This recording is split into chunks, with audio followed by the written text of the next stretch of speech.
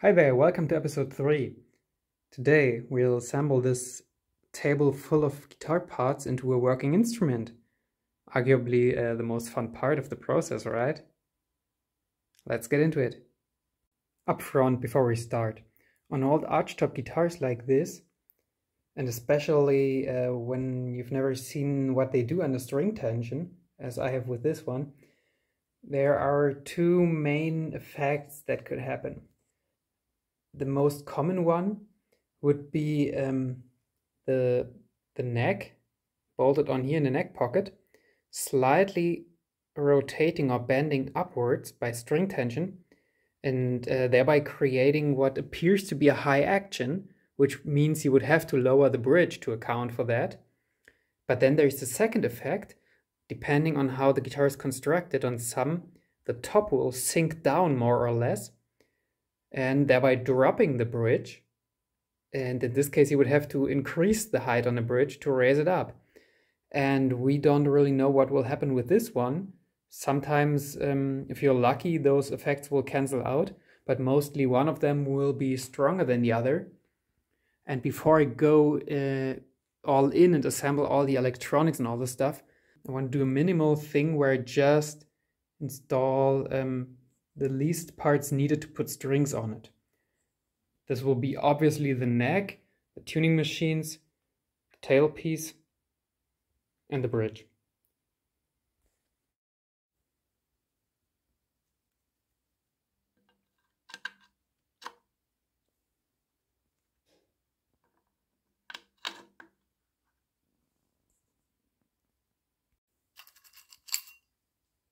It's usually a good idea to apply just a tiny bit of wax to a fastener to prevent it from rusting in place in the years to come.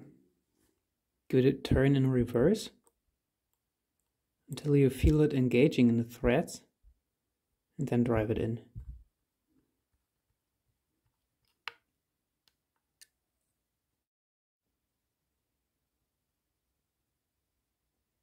For the little holder of the trapeze tailpiece, which is actually a little vibrato system, I decided to pull out the spring and use it as a hardtail, or not really a hardtail, but just a regular trapeze tailpiece, which will give me a lot better tuning stability. And I have no intention of making this super long bar, the handlebar that would be needed for this. I have no intention of using it anyways, so yeah, let's get rid of the spring here. I mean, no, don't worry, I will keep it obviously, I will not toss it in the bin. This will be kept in the case with the guitar. I will also install a ground wire, which this guitar didn't appear to have originally, although there is this convenient hole hidden behind the tailpiece. But it certainly won't hurt to have it.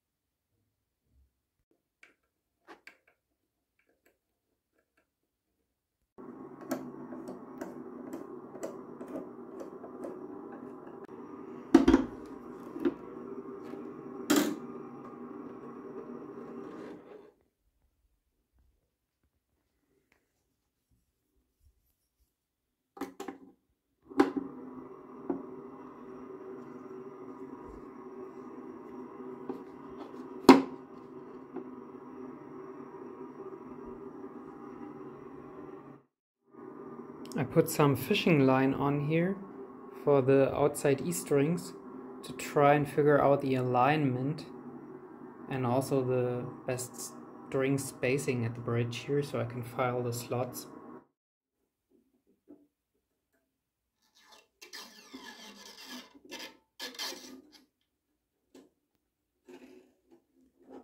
Now I'll test with some real strings.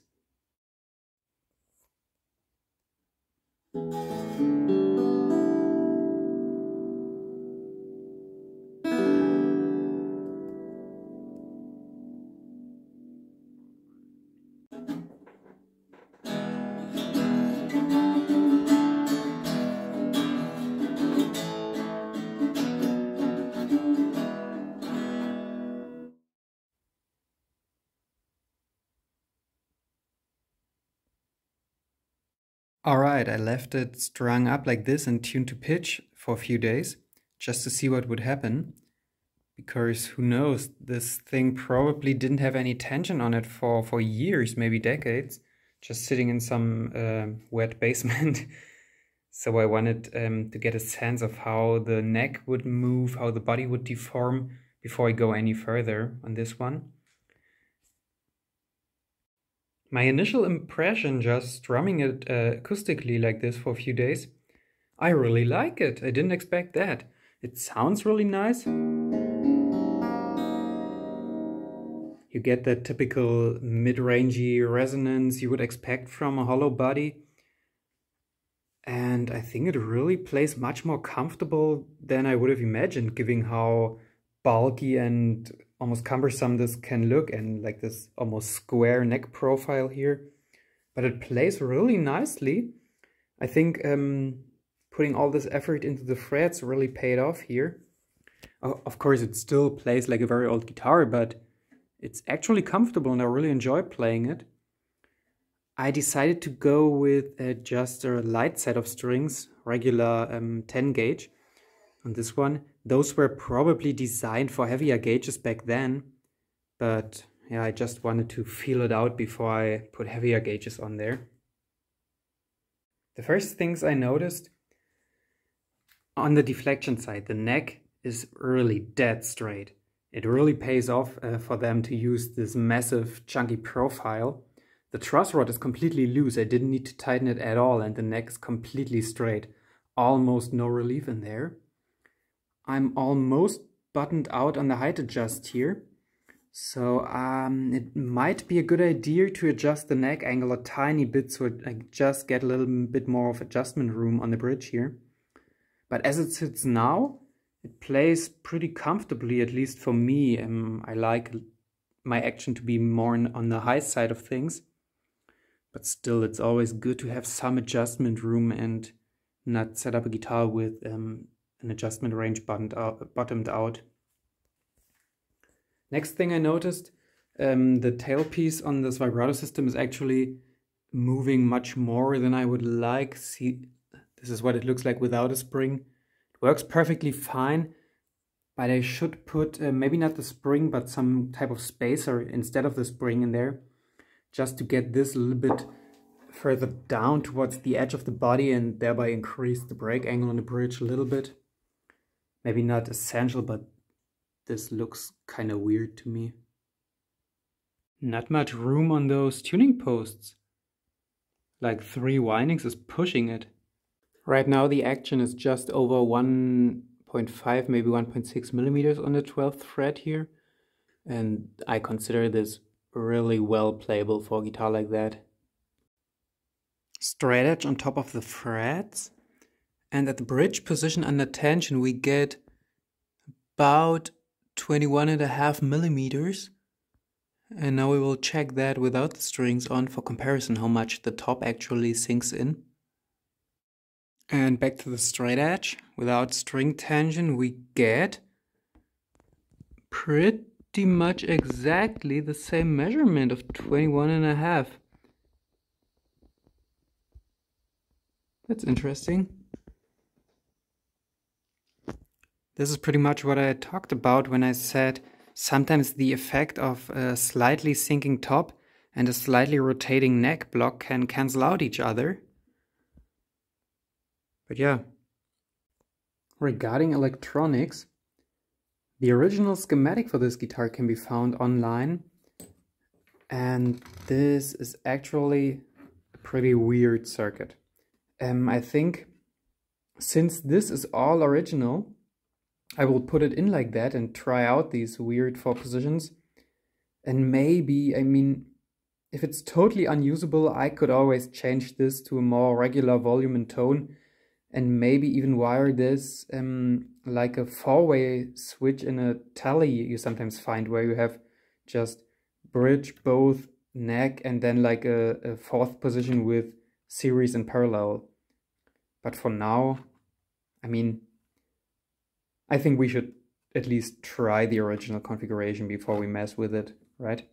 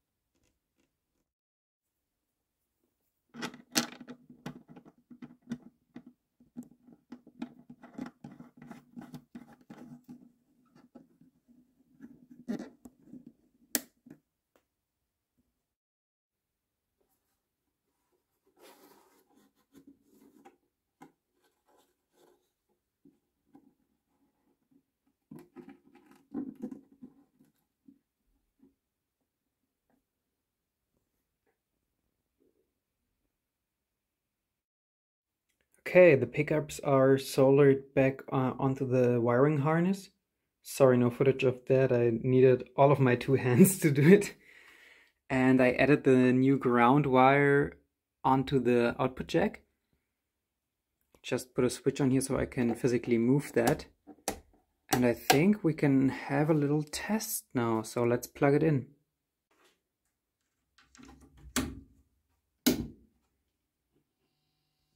And the moment of truth.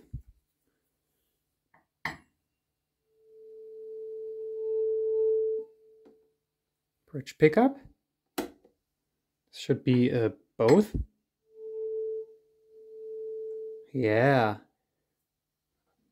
This should be banjo, so just the bridge. Nothing here. And the next one should be just the neck. Okay, we have working pickups. Fantastic. Now let's put it all together, put strings on it, and do the final testing on a real amplifier. Oh, that's great.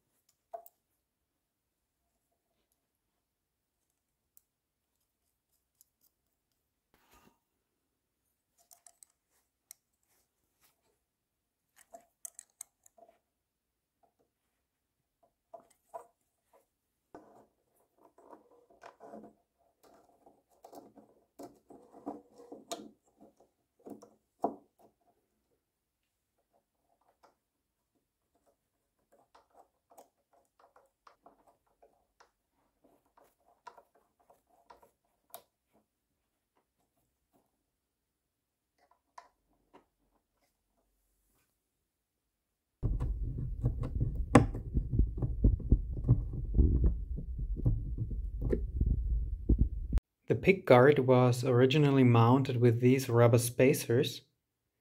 It's fun that the old owner didn't keep the pick guard, but he kept the spacers. In fact, those are responsible for those crazy discolorations here in the finish. I will keep these, but for now I will install it using just some pieces of silicone tubing as spacers. This should do the trick.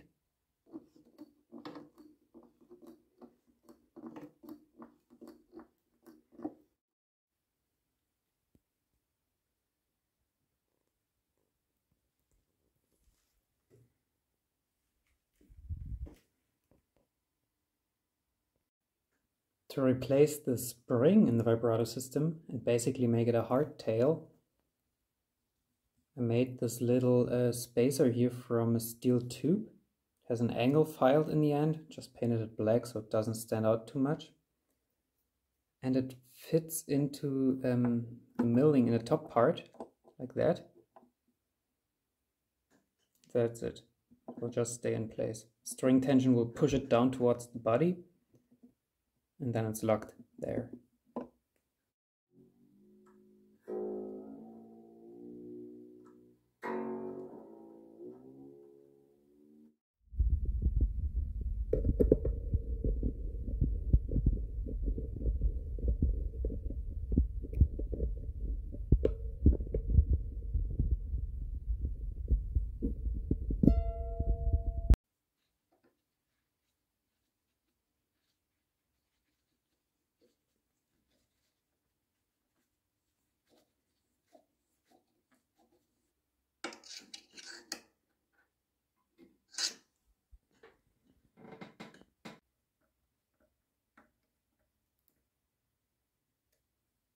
That's it. Last bolt went in, or last screw in this case. Finished guitar. Let's set it up, tune it, and plug it in.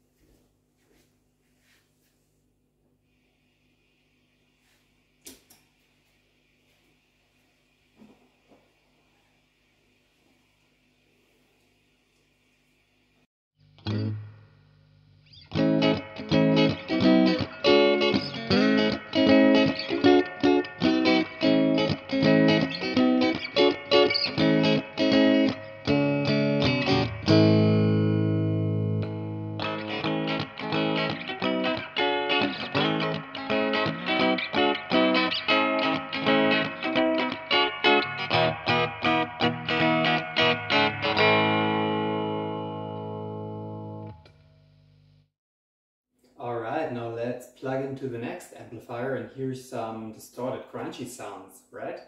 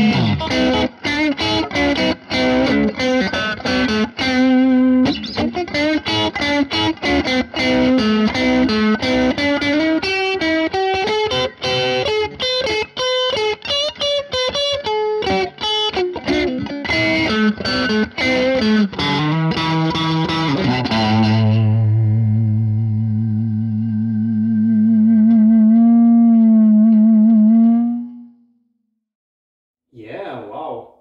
My first impression is actually really positive. I like this guitar. Well, I think it plays much more comfortable than I would have imagined initially, given how big and almost square the neck profile is. But I got used to it really quickly. Obviously, the circuit is kind of unusual and takes some getting used to. Instead of your usual volume and tone, you basically get this four-way switch and a master volume control. And this is a volume control for just one of these positions that acts like a preset in this case. And I think the way to look at it is how I feel it works, at least. In the position where this switch is in line with the pods like this, and this is what they call the solo position, and in my opinion like the main bass sound of the guitar, where you have both pickups in parallel. And you can switch upwards to get to the rhythm position. In this case you have just the bridge pickup with the preset volume, so you can dial it down a little bit. And those are wired in a way where it cuts a lot of treble. So this guitar can be quite bright and jangly, and by just rolling it down one notch, you can take some of the sharp edge of it, make it a little bit rounder and warmer, and step back in the mix a little bit. And then on the other side of the home position, you have the banjo mode, which is like super sharp, and it's basically the bridge pickup again with a high pass filter.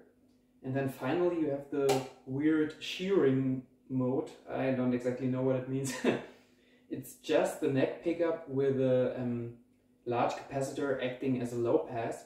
So yeah, this very dull, almost bass guitar type sound. This is, in my opinion, maybe the least useful position.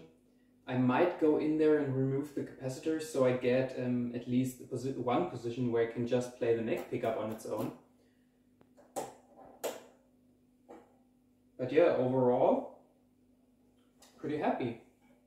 Also acoustically, if you just drum it like that,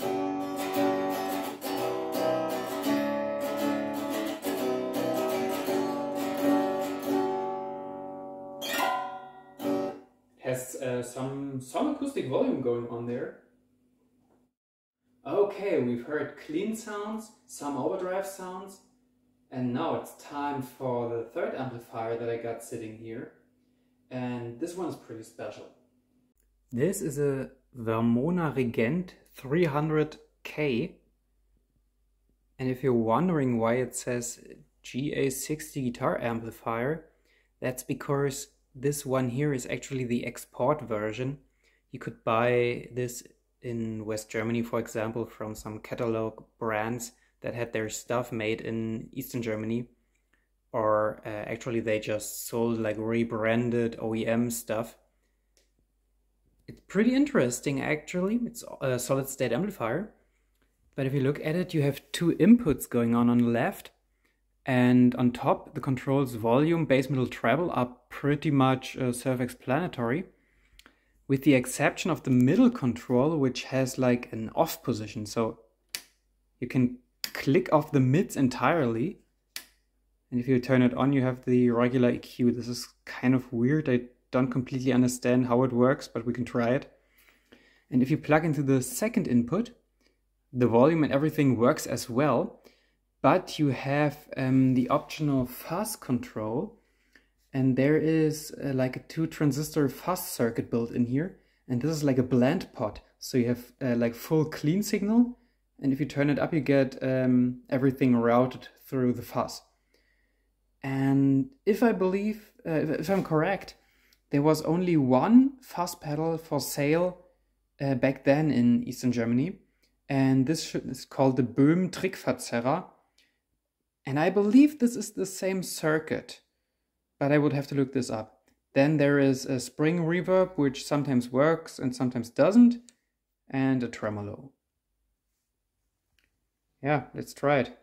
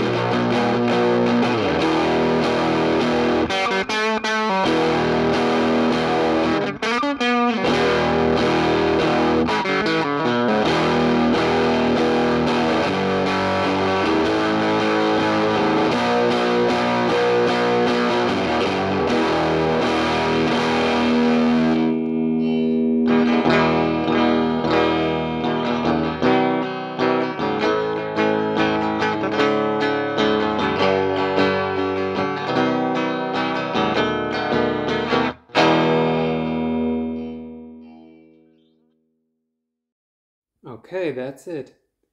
I want to thank you so much for watching, and I hope you enjoyed it, especially getting a look at one of the less common guitars.